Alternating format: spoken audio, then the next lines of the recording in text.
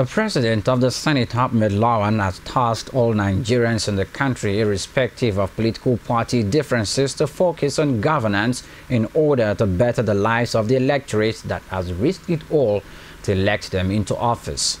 The Lawan was speaking in Minna, the Niger state capital, at the official unveiling of Strategic Senatorial Action Plan of the Senator representing Niger East, Mohammed Sani Musa. A correspondent was there.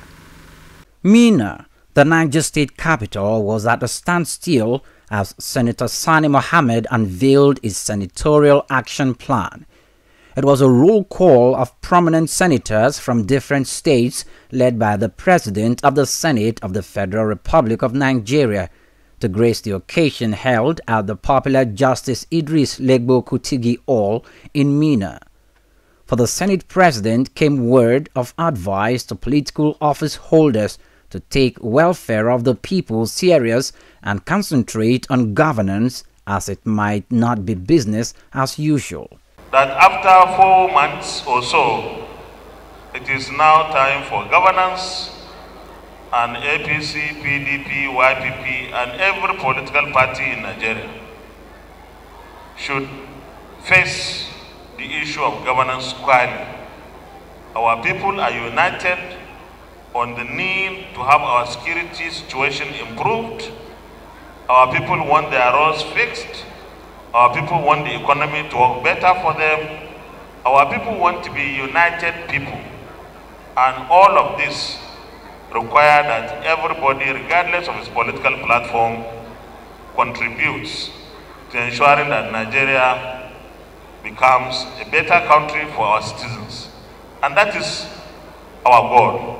While commending the healthy relationship between the governor and the National Assembly members from the state, he urged others to tap from the healthy relationship of those at the helm of affairs in the state. He also assured of actions that will better the lives of all and sundry from the state. I've listened to you. Coming back to the man of the moment, I wonder what Niger East would have gotten if this senator had been in the National Assembly longer than now. He is just 1 month old, and we can see the standard, the level of commitment, the dedication, and the genuineness of his desire to represent this senatorial district very, very, very well.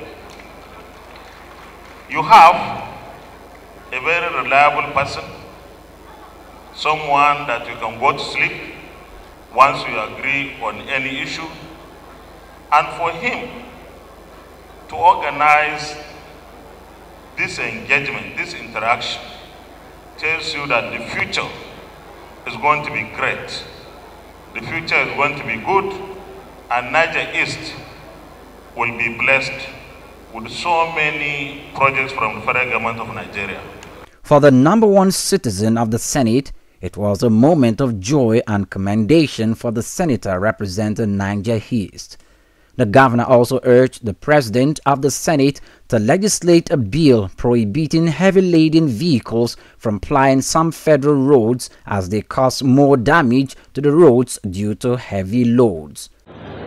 Within the state government and our members of the National Assembly, it is my hope and wish that we're able to implement everything that is contained in this strategic action plan, working together. Well, Mr. Senate President, sir,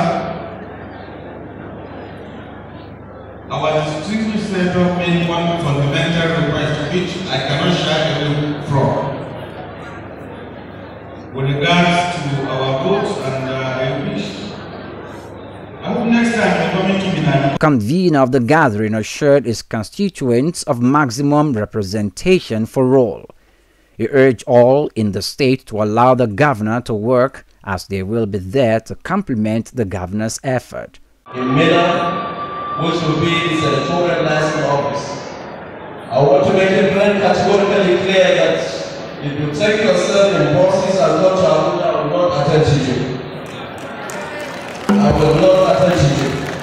But if you you go to the organizing office, which I will have in every local government headquarters, present your cases, we will look into those cases. And today I'm making it very clear, allow our governor to work. Sani Musa emerged a member of the Senate through the Supreme Court judgment, defeating his main opponent, David Umaru.